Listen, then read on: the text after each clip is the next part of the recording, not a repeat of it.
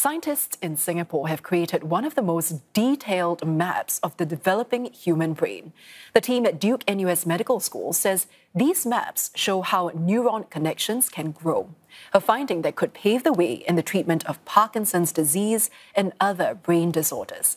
To explain, we have two of the authors of the study here. Dr. Hilary Toh is an MD PhD candidate, and Dr. John Ouyang is a principal research scientist. Welcome both to the studio. I'm going to start with you, Dr. Toh. Why is this detailed map such a breakthrough for science? So firstly, thank you so much for the interest in our work. My team at Duke-NUS is led by Prof. Alfred Sun, and we specialize in growing these brain organoids, which are like mini brains in a dish. And we work closely with Dr. John here to do the computational analysis of these organoids. So back to your question of what makes our brain maps so significant. Basically, it's in their spatial and temporal coverage of the human brain itself. So firstly, what we mean by spatial coverage is that we're looking at many different regions of the brain. So in neuroscience, a lot of research is about the cortex, which is in the forebrain.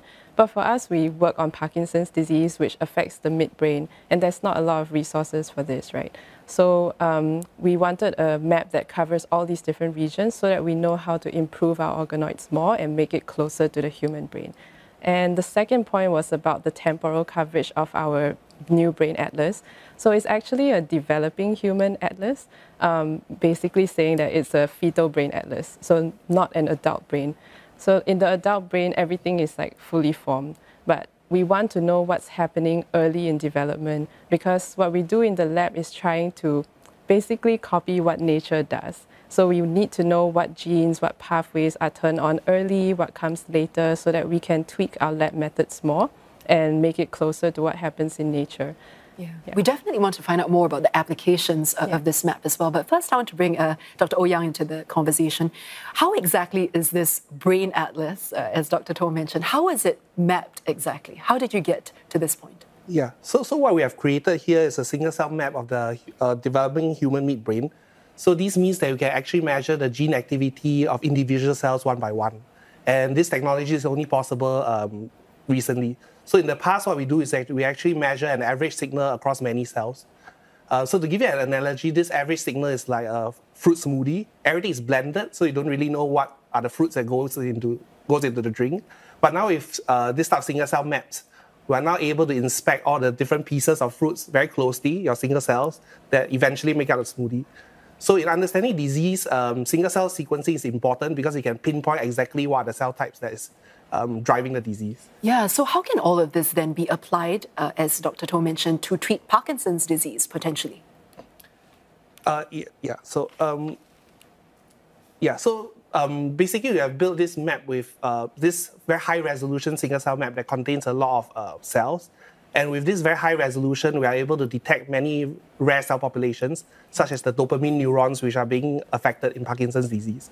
But more importantly, we are also able to detect other rare cell populations. And actually, some of these other cell populations actually affect how the dopamine neurons function. Yeah. So it's important to map out these cells because in the lab-grown setting, we want to avoid making these so-called off-target undesirable cells so that our cell therapies will be more effective. Well, Dr. Toh, are there other brain disorders that this map has potential to help treat? Well, definitely, because our brain atlas is not limited to one specific region like the midbrain or the cortex. It covers like all these different parts of the brain. So the reason why we created such a comprehensive atlas is so that different types of neurological studies can use this atlas as well. So for example, for Parkinson's, we are interested in dopamine neurons. For like Huntington's disease, they might be looking at the neurons that make another neurotransmitter called the GABA neurons, and in a different part of the brain as well.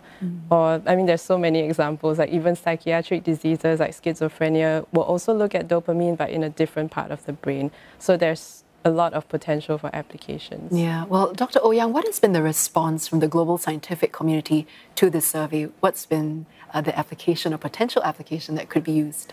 Yeah, so in terms of the response from the scientific community, so we have, before this work is being published, we actually already presented this work at numerous conferences. And in general, we are being approached by a lot of other scientists as well, because to create such a detailed single-cell map requires a lot of